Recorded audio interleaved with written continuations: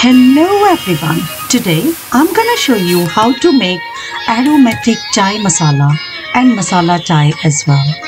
Let's make chai masala first. Let's dry roast all the spices in a pan.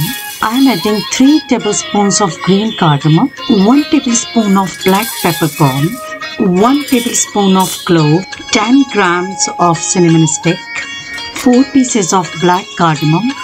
We need to crush and peel off these cardamom.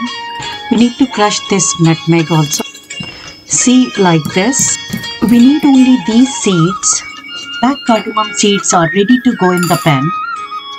Let's crush nutmeg also. Like this. Nutmeg is also ready to go in the pan. See, I'm putting everything in a pan. Let's dry roast for 3 to 5 minutes. How do we know that our spices have been dry roasted? First, the aroma will start wafting in the air. Let's turn the heat off.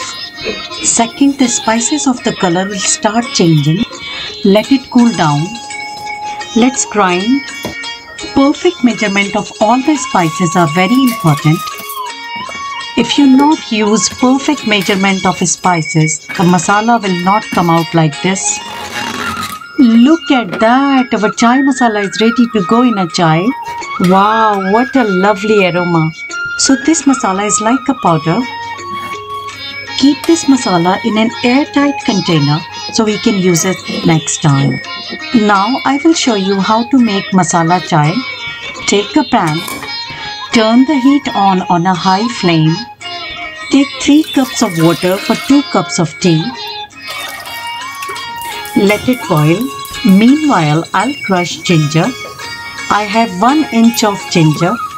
Crush. I'm going to put this ginger in a boiling water. It is around 1 teaspoon of ginger. Boil ginger in the water for 5 minutes on low heat. You can see the color of the water is changing. So now at this point, I'm going to add loose tea in the water. I have this brand of tea. You can use any brand. I am adding 2 teaspoons of loose tea. 1, 2. Let it boil. Now I am adding 2 teaspoons of sugar for 2 cups of tea. It's completely up to you how much sugar you want. Let it boil. I am adding 1 cup of milk here. Let it boil. Look at the color of the tea, what we really want. At this point, I'm going to turn the heat low. See, this is our most important ingredients for masala chai. So I'm adding half a teaspoon of masala in our chai. Take a boil.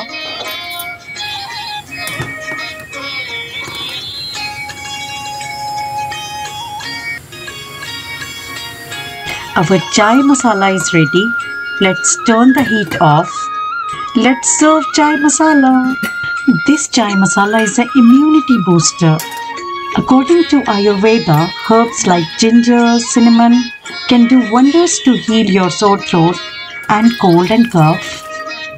These winter spices are warm in nature and are packed with antibacterial and anti-inflammatory compounds that shield you from cold and cough. This chai is very delicious and has lots of health benefits. You go and try. I hope you like my video. Bye for now. Bye-bye.